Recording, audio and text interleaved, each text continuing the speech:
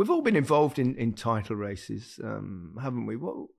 How would you describe that feeling to supporters? And because I mean, they live it as fans. It's slightly different as a player. Second 4 times, but what were the points? How close was it? Were we talking? I think we were 6 points clear with about 12 games to go, but they won every single one of 11 games, and then the last game they had to win at Chelsea. And we were playing at Goodison against Southampton, and we battered Southampton.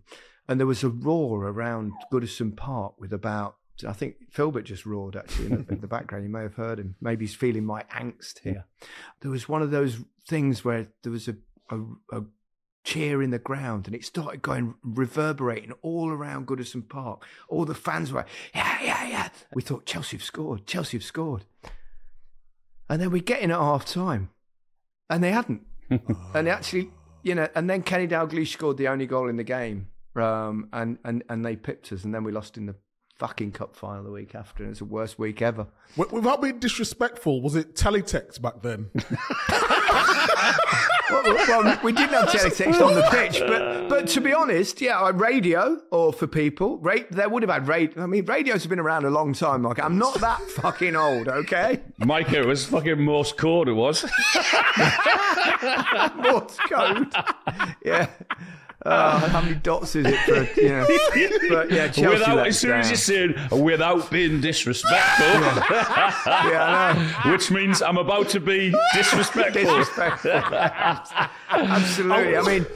I mean, yours was tense, Alan, wasn't it? And Christ, Mikey, you had the tensest one ever. Do you know, you said, what's it like? I mean, it's far easier at that end of the table than it is at the other end of the table. But you try to keep it the big end afterwards, didn't you? When the reporters are maybe asking you, saying, are you watching any of the games? You say, no, we're not. We're just concentrating on our own game. What a load of bullshit it is, isn't it? You're watching every single game and hoping that they slip up.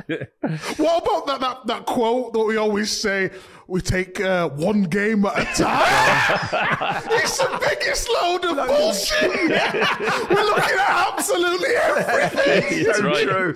We're planning who's going to be playing when and what fixtures we could possibly get points from. We'll take a draw there. Who's going to be fit there? The fitness, everything is to the T. Is detailed, honestly. Yeah, of course it is. But what they're going to say, exactly, because the thing is, when they say, how do you think you'll go from? Oh, we'll just take one game at a time. Well, which is kind of true, because you've actually got no alternative, because you can't play 2 games at once. But it's funny though, when you're playing, it's not as nerve-wracking as when it's your team when you're watching, I don't think. Because actually when you're playing, you can do something about it yourself. Do you think? Absolutely, yeah. I do. I think that. I don't know. I think it's different. Well, you were on the bench, Micah. That's like a double whammy. Well, I think it's not easier, because the strikers, I think, they've got the hardest job on the field in terms of putting the ball in the back of net. I'll give you that. But imagine being a defender and the night before the game, whether it's Champions League final, you're playing for the league, FA Cup, and all you're thinking to yourself is, don't give a penalty away. Don't make a mistake. Don't get a red card. All these things. And, no disrespect. Micah, I honestly think I could have improved your career with a little bit of therapy. Could you? Well, you seem to be a little bit concentrating on the negative. I don't know. I don't know why. I don't know why that is. But I just feel with a striker, you could have a terrible 89 minutes. But if you keep cool in the moment, one chance, a one goal it could take, and you're the hero, aren't you? That happened many a time. But you can also, end up being the villain. I think strikers and goalkeepers are generally the ones that are under the most pressure, and either to deliver or not to fuck up in some way or shape or form. That's why the big bucks get paid for the strikers, isn't it? The Aguero moment, though, Mike. To live that must have been, as a player, I know you weren't on the pitch at the time. Yeah, I've done the emotions, haven't I? I do the emotions because I know I'm very self-deprecating, but that season, I was outstanding. Hang on a minute. I know I'm very self-deprecating, but that season I was outstanding. That is a beautiful line. I love that. I just said it. And I was outstanding. I got nominated for Player of the Year. I got Which injured. Player of the Year for all the league? Or No, for I got robbed, by the way. Kyle Walker. So you're just talking about just Manchester City Player of the for Year? Player of the Year that season, 2011-12, I got robbed. Kyle Walker got it. That year, I was unbelievable. But obviously, me and Zabaleta was rotating, so there's about 5 games to go. And you probably heard the story before, but so I'll shorten it. But I did my hamstring then, Mancini. Once he had a win, he was a little bit superstitious. Didn't want to change the team and all that sort of stuff. So I remember like the day before, he kept asking me, how am I? How's my hamstring? And I said, I'm good. I'm good to go. So in my head, I think I'm going to be playing the last game of the season. I want all the glory. You know me. I love the limelight. It's all about big meeks, isn't it? And I think I'm going to make an impact against QPR at home. I'm thinking I'm going to get an assist. I'm going to be dribbling past people. I'm going to be putting a show on. And then he's doing the team talk before. And I remember doing it we did it on the top 10, I think. Yeah.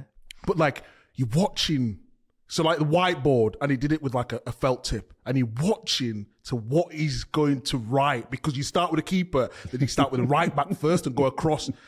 And he went sort of that way first. So if you're looking at me, to the right, and did a Z, and it was Zabaleta. So my emotions throughout the game, I'm thinking, fuck this. All that I've given this club, I've gone through the academy. I'm absolutely I'm one of the homegrowns. I've given everything for the season.